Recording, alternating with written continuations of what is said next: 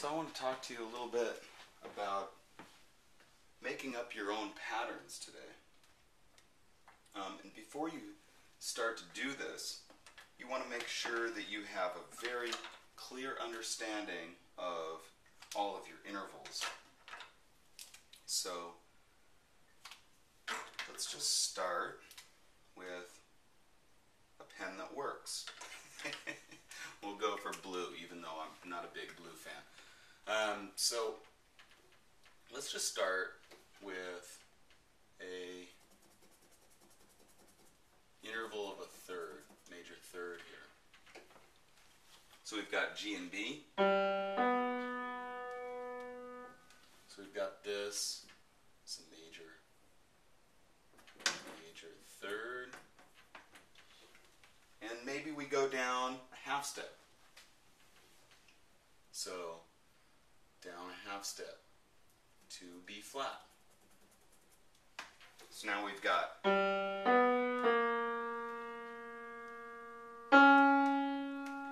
and then maybe we go up a minor third.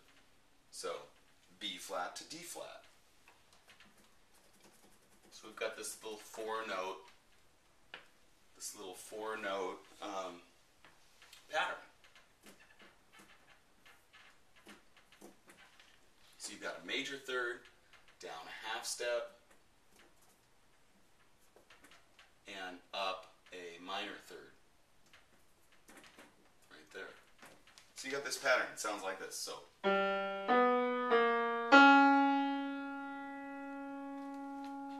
of interesting.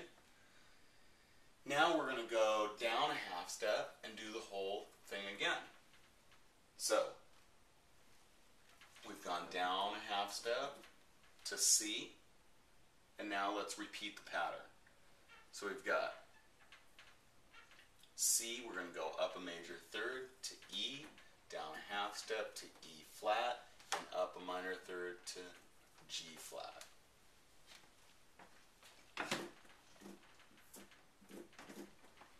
So here's how it sounds from the beginning.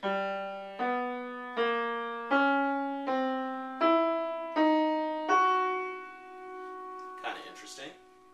Let's continue it. So what would be the next note from here?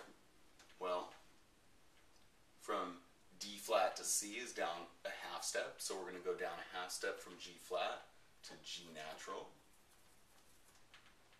And we're going up a major third. Oh, we're back to the beginning here on this one. Well, kind of interesting. We'll do it anyway. B flat, D flat.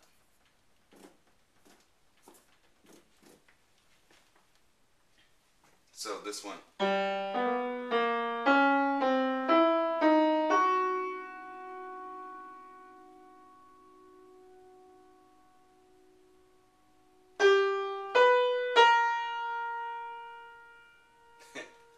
I messed it all up.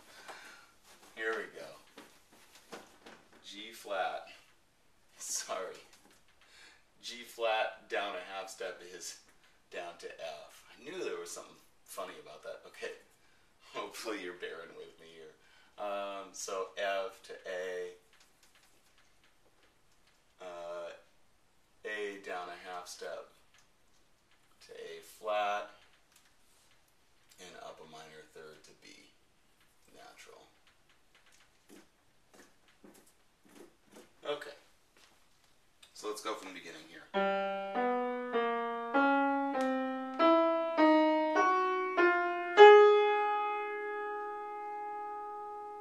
Sorry. One more time.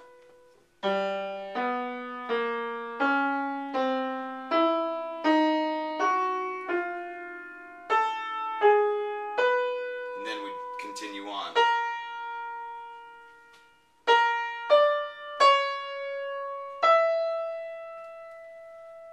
Kind of an interesting little pattern. Sorry about that little mistake there. So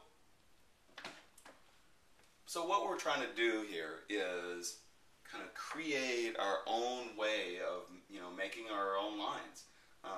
Players often kind of come to me to to ask the question of, you know, how can I sound like myself? How can I have my own ideas and not just rip off other people's?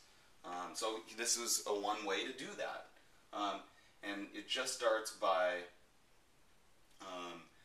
taking a few notes, understanding their interval relationship, and then kind of building your own patterns.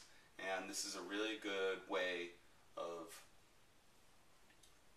sparking some creative ideas, you know, for improvisation or composition. So there's something to try. Maybe we'll do one more in the next video. But thank you for watching. Sorry about the little error there, and thanks for bearing with me. See you next time. Bye.